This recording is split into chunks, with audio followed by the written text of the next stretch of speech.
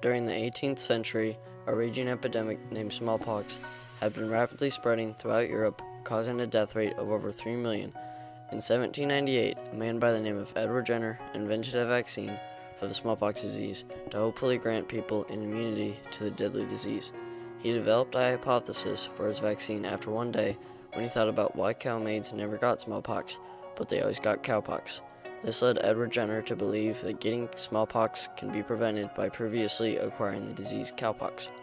And by experimenting on a small child, James Phipps, he discovered that a disease called cowpox granted immunity to the smallpox virus. Jenner's exploration into the fields of inoculation led to his revolutionary encounter of the vaccine that would save millions. Soon after, in 1802, he would publish his first book, An Inquiry into the Causes and Effects of the Variola Vaccine, to exchange his ideas with the world and create major advancements in the medical field. Edward Jenner was born in Berkeley on May 17, 1749, and he graduated from the University of St. Andrews. During Edward's time growing up, the disease smallpox had been spreading very rapidly and was causing much panic throughout most of northern Europe. Smallpox was a terrifying disease that caused symptoms such as fever, fatigue, severe blistering, and had a 30% mortality rate. As a child, Jenner had been given an immunity to smallpox using the very risky technique called variolation. This procedure included infecting the patient with small doses of the disease to see if it would create an immunity. However, there was a chance that their immune system would not be able to protect them from fully developing the sickness.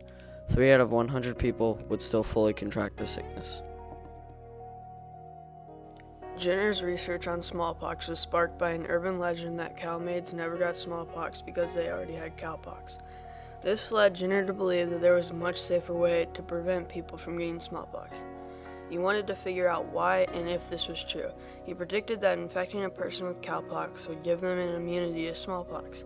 He tested his hypothesis on a child, James Phipps, who was the son of his gardener. To his surprise, he had predicted correctly. When Phipps was given a small dose of smallpox, he did not show any signs of the illness. This monumental moment in his research led to the creation of the first vaccine. Edward Jenner said, "I hope that someday the practice of producing cowpox in human beings will spread over the world. When that day comes, there will be no more smallpox." How did Jenner create and develop his hypothesis of utilizing cowpox?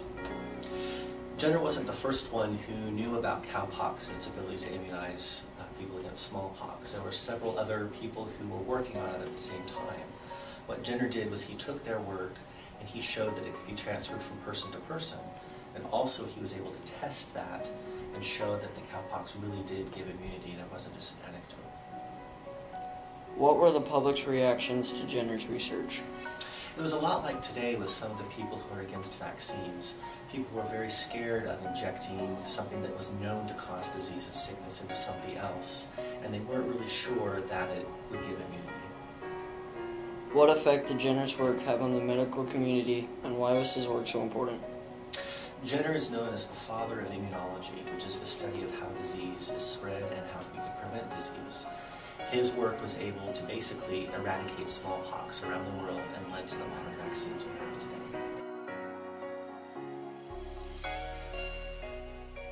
However, Jenner's vaccine was opposed by several people for many different reasons that included religious, scientific, political, and sanitary.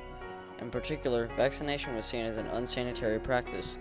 Some people did not like the thought of having a living disease put into their body because they believed it would do the exact opposite of what it was intended to. The press also played a significant role in getting the public to refuse the vaccine by utilizing propaganda. Articles yelling phrases like, "Do not vaccinate," and "Death the vaccinator" caught much attention. But no matter what the public thought, Jenner continued doing what he knew was right and immunized those willing. The Edward Jenner Vaccine Society was established in 2010, marking the 30th year anniversary of the eradication of smallpox. This society is dedicated to helping current vaccine research in memory of Dr. Jenner. Their goal is to remove and eradicate contagious diseases, as explained by their motto. Edward Jenner explored into the fields of inoculation with his hypothesis of cowpox granting immunity to smallpox. He encountered many skeptical people along his road to vaccination, but he never gave up and kept researching. After Jenner developed a working vaccine, he exchanged his knowledge to people all over the world, hoping it would eventually eradicate the disease. Without him, the modern vaccine would have never been created, but thanks to Jenner's dedication to his revolutionary research, millions of people were saved from smallpox.